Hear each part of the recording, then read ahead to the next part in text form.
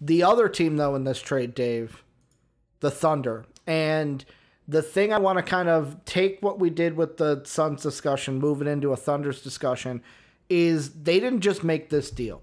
They made this deal, plus they took Dennis Schroeder, sent him over to the LA Lakers, and acquired basically the 28th pick in the draft. So Bleacher Report put this out, and this is really mind-blowing.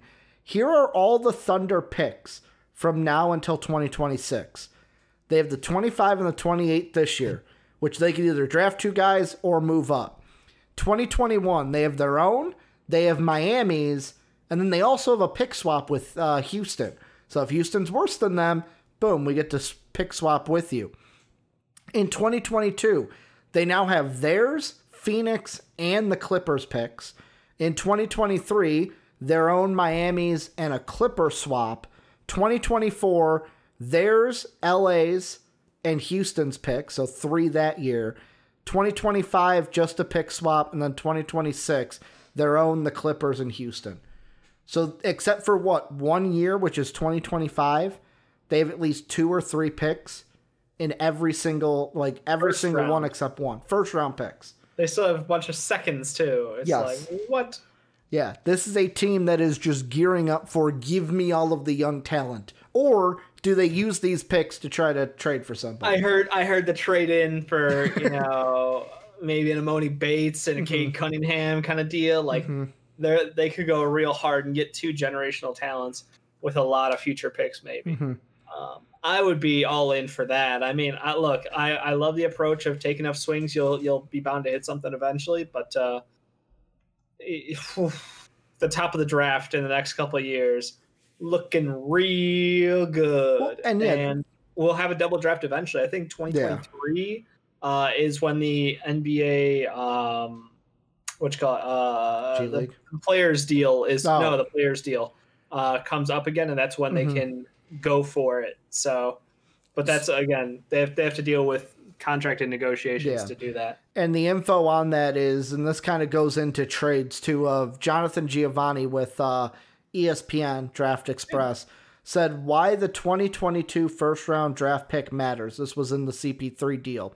1, there's a majority premium on 2021 picks as NBA teams are anticipating what appears to be an outstanding upcoming class.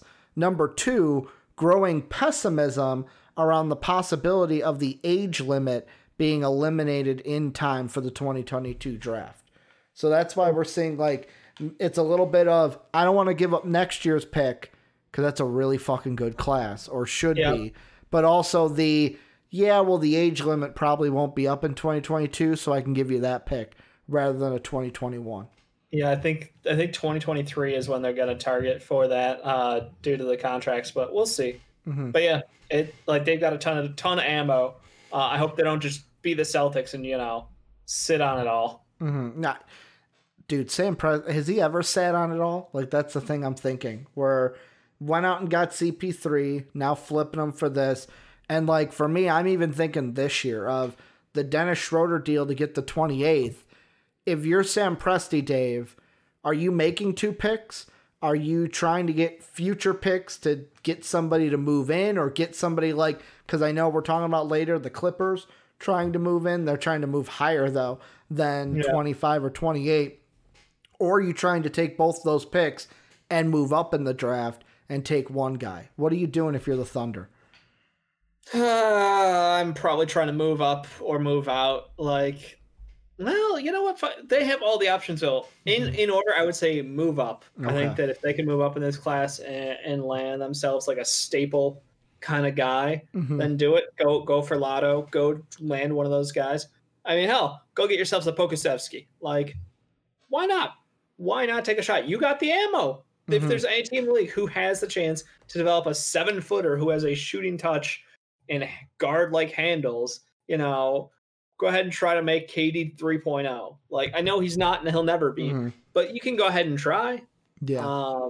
Outside of that, after that, I would say, obviously they could just take the picks and draft them because, look, they've got a young team, an incredibly young and talented team. And outside of Steven Adams, they really don't have vets on this team, so they can give playing time to a lot of people. Like, I expect this team to have like a legit 14-man deep, but all 14 are getting minutes, kind of a deal. Like Shea is clearly the center of this team. Baisley's number 2, but after that, like, I think it's up for grabs. I think anybody can take their spot, and it's kind of like a you work for it, you earn it, you get it, kind of a minute steal for them going forward, which excites the hell out of me. Yeah, and then I guess trading out I'm not a fan of trading out, because I don't think that like 2 late ones will get you a number 1 next year, like a pick 15 even. I don't know that it'll get you that. But could it get you and I'll just say this because we're going to talk about the Clippers later. If it's like someone like a Lou Will, like that kind of vet, or you're not looking like. There's a part in it that goes no, because it's like you're not looking to add a vet like that. You're looking I don't know what Lou Will does for me. Like, he's a bad influence. You're looking for guys to develop, not a guy that either guys to develop or like good veterans. No offense to Lou Will, but like they had Dennis Schroeder on the team. He was basically Lou Will, but better. Like, they just traded him away and got value back. I don't know why they would want Lou Will on this team, because he'd only take away minutes from the young developing players. Like, either I'm getting like a great locker room presence, which Lou Will isn't, or I'm just loading up with young talent. You know? I'm almost letting them go out there and play. Because like 2 of the guys I'm looking at are basically our Twitch chat says it right. Nick's Josh says he'd love for them to draft Jaden McDaniels. Huge pick, I feel like that would that's one that it's right depends on who falls or not, but that works because he's got the length, got the athleticism. Right now with his shot, many things I've seen, it's more of like a catch and shoot kind of operator thing, but the shot is there. And right now they do need, right now. Ball handle, boy. I mean, from what I've seen, it's basically he can create, but it's more of his decision making right now makes it. They tried to make him a point guard in college on a shitty team, and clearly that was not where he was at. Yeah, I'm just like they made him play out of position. He's a tertiary ball handler. He's not the primary. He's not the guy you want. You know, he's not LeBron James out there, motherfuckers. Like, he's someone who, hey, our number 1 option, like Shea gets doubled, pass the ball over to him. He could dribble the ball 4 times and slash in the lane and kick it. Like, but he's not out there fucking being a shot caller on the floor, being a floor general. That running not the his offense. job. Like he's a tertiary guy. Like, I feel like I'm more so keeping the picks only for one of the guys I would take, and there's going to be an abundance of them, I think, late, is I am getting one of those point guards. Like, the guy that I really love is a Theo Maledon. Yes, we are in sync. Theo Maledon. Like, he's a combo guard who can shoot and pass, and does he have things to develop? The more I've gone through this draft class, the more I forgot about him. We had him so high in the lottery, like early on, and it just started to fall to where it's like he is somebody who right now can fit what they need, but also has a high ceiling to him. Yes. Like, he's not just like here's what he is. I think he can come in and play, and he could have a better rookie year than like a Killian Hayes, who like we talk about being this uber potential, like D-Lo, wannabe lefty out there with his smooth shot, but like, be careful now. Soapy really likes Killian Hayes. Everybody's got problems. I was joking on our Discord before the show, being like, look, like, you want to talk shit about like one prospect, all of them have holes. Killian Hayes only has his left hand. He literally, like, you can lop off his right hand. It doesn't matter because he doesn't use it. He can't go right. And of course, Soapy dropped, he's just mini Marvin Bagley out there. That's right. He can't go. He can only go left. I love that. But yeah, everybody's got their own problems. Everybody's got shit they got to overcome. And I really do like Theo Maledon's potential to be I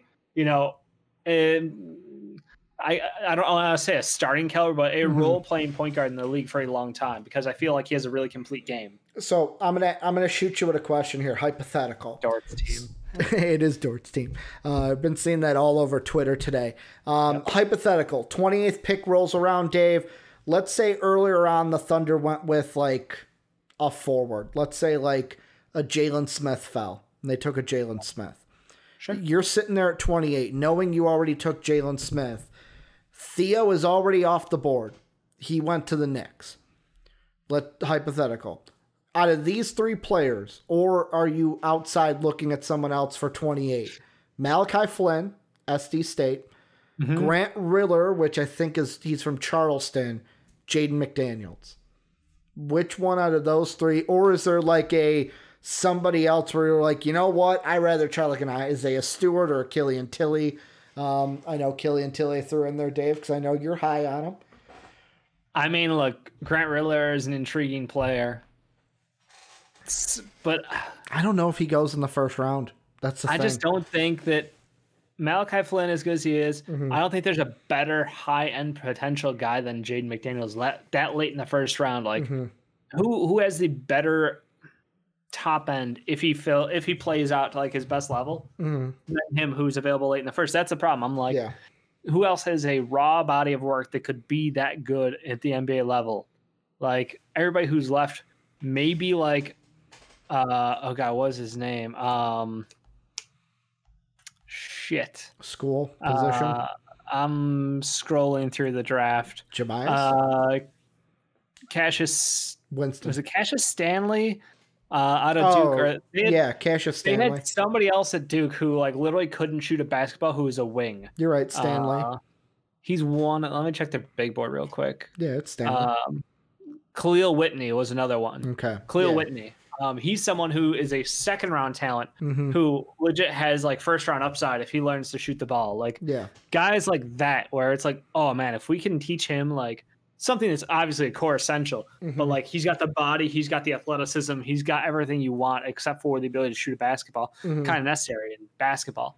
Like guys like that who are, I could see like, oh, I want to get him at like pick 28, so we get that extended contract on them while we work with them. I think Jaden McDaniels is the guy I would go with because of that reason. I think Emmanuel Quickley would be another fun one. I've been seeing his name a lot in the later first round.